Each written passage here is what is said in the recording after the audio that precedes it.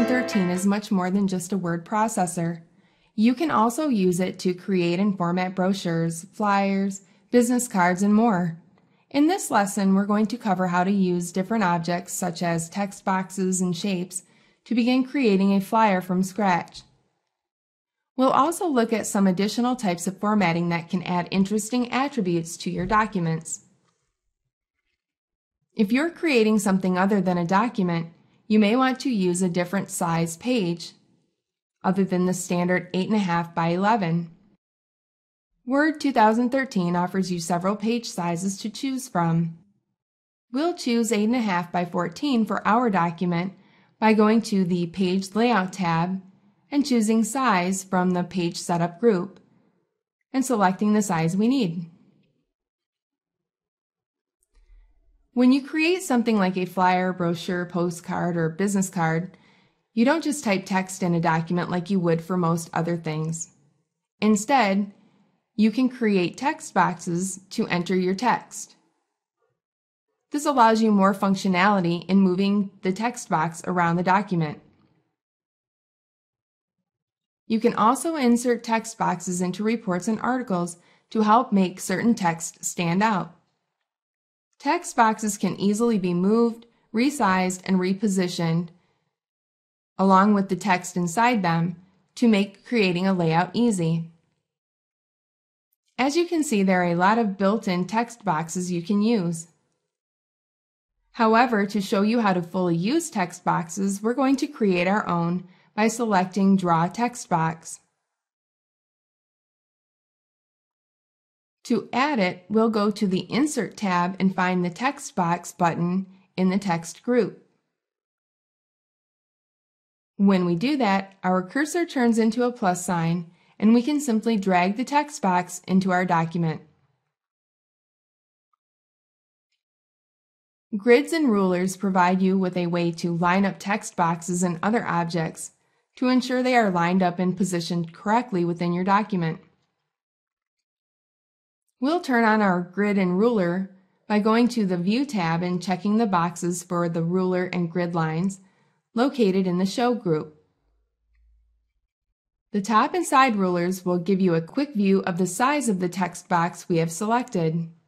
We can also double-click anywhere in the text box to turn on the Drawing Tools Format tab and change the width or height of the text box using the fields in the Size group. Once you have a text box created, you'll need to add the text. It's very simple to add text into our text box. We just click inside the text box and start typing.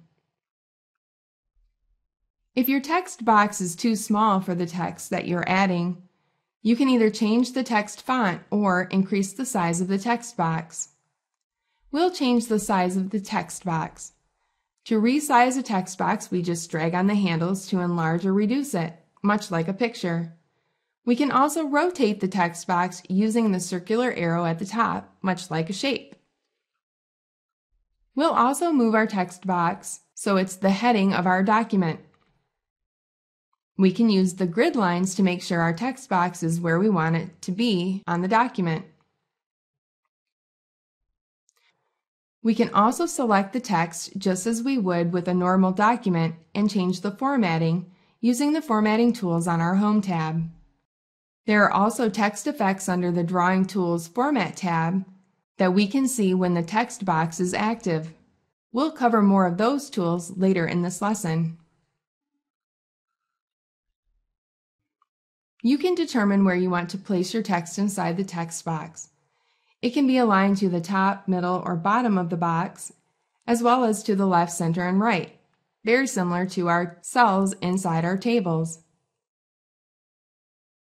We'll align our text so it's aligned to the center and middle of the text box. We'll go to the Home tab to center our text and then return to the Drawing Tools Format tab and click the Align Text button in the text group. We'll select Middle to apply it. You may also want to use the Shape Style Gallery to format your text boxes. The Shape Style Gallery has different formats you can use for your text boxes or you can format your own using the shape fill, shape outline, or shape effects the same way you use text effects. Let's look at some of the options in the Shape Style gallery. With our text box selected, we'll click the drop-down arrow of the Shape Style gallery to view our options. Now we can move our mouse over the different options and preview what our text box will look like. If none of the options fit what we want, we can use the tools to the right of the Shape Style gallery to change them to exactly what we want. Let's apply a light gray fill using the Shape Fill button to the right of the Shape Style gallery. We simply click the Shape Fill button and select the light gray color. Now we'll add a light blue outline using the Shape Outline button below the Shape Fill button, and then use the Shape Effects button to add an outer shadow.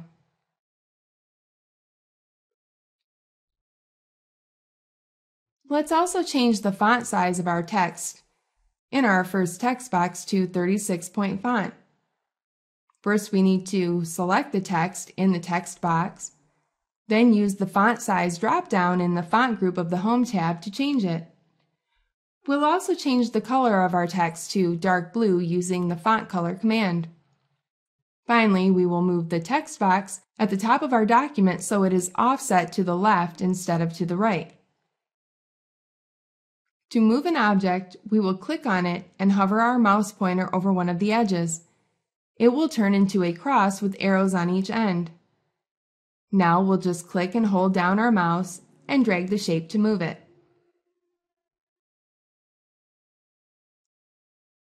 Let's say that you don't want a white background for the document that you're creating. You can either add a page background, or you can draw a shape that you can place behind the text boxes you have already created. The shape will cover most of the page and serve as a background, so you'll need to move the new shape behind your text boxes in order to use it as a background. This is commonly called stacking objects. Let's add a background by drawing a rectangle shape in our document. We'll click the Shapes button in the Insert Shape group on the Drawing Tools Format tab. We need to have our text box selected so we can see the Drawing Tools Format tab. Now we can select the rectangle shape in the Recently Used Shapes section and draw the shape to fit on our page. Notice that we aren't able to see our text boxes. We'll fix that in a moment, but first, we'll format the shape the same way we formatted our text box and change the color to a light green color using the Shape Fill button. Now we'll move the shape so it appears behind the text boxes. First, we'll go to the Arrange group under the Drawing Tools Format tab and click the Send Backwards button. Now we can see the last text box we added. We can also choose the drop-down arrow of the Send Backward button and choose Send to Back. This will send the shape behind our other text box and any other elements we may have on our page. If we have text on our page that is not located in a text box, we can also choose Send Behind Text to send the shape behind all of the text on the page. The Bring Forward button works the same way, only in reverse. If you'd like to add some interest to your documents, you can add a drop cap. A drop cap is a simple embellishment that can make your documents look more interesting.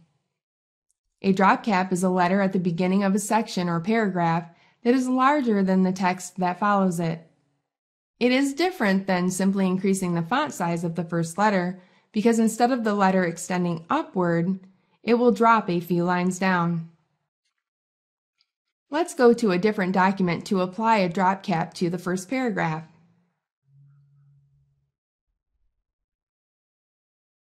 We'll position our cursor in the paragraph we want to add the drop cap to. Then click the Drop Cap button located in the text group of the Insert tab. We can choose to place the drop cap within the paragraph or in the margins. We can also exercise a little more control over it by clicking the drop cap options to open a dialog box. From here, we can set the number of lines we want to drop down and even choose how much space to put between it and the text that follows. We'll change the lines to drop to 4 and click OK to apply the change. The drop cap now has 4 lines to the right of it. Watermarks are usually stamped onto a page to provide a form of document security, similar to the watermarks you might see on a check.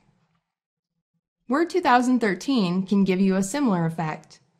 It allows you to place a light printable image behind all of the text and objects in a document. You can use it to add an effect to the document, mark it as a sample, or even authenticate it. Watermarks aren't like typical text or objects that you would insert into your document. Instead, it's actually a background, which means it can't be manipulated or moved around like other objects. Let's go ahead and add a draft watermark to our document. We need to click the Design tab and select the Watermarks button from the Page Background group. There are preloaded watermarks in Word 2013. Let's scroll through to find a draft watermark and then select it to add it to the document. If we aren't able to find a watermark that we'd like to use, we could have easily browsed the watermarks that were created for the Office community by clicking More Watermarks from Office.com. Just keep in mind we'd need to be connected to the internet in order to use this. If we still weren't able to find what we needed, we could also create a custom watermark using pictures on our computer or entering our own text. For example, we can click Custom Watermark from the Watermark button drop-down and then choose which type of watermark we'd like to add. Once we've finalized our paper and it's no longer a draft, we can remove the watermark by returning to the Design tab, selecting Watermark, and clicking Remove Watermark. If you decide you'd like to create a Trifold brochure, keep in mind that there are templates that are available for you, but if you'd like to design your own, it's actually quite easy. For example, we'll open a new document and create a basic Trifold brochure. Our first step is to go to the Page Layout tab, click the Orientation button in the Page Setup group, and change the orientation to Landscape. Next, we can add columns by clicking the Columns button and adding 3 columns to the page. Then start adding text boxes, shapes, and images to complete our Trifold brochure. For example, we'll use a text box style in the first column and add a picture to our second column. We'll just click inside the column and use the commands under the Insert tab to add our objects.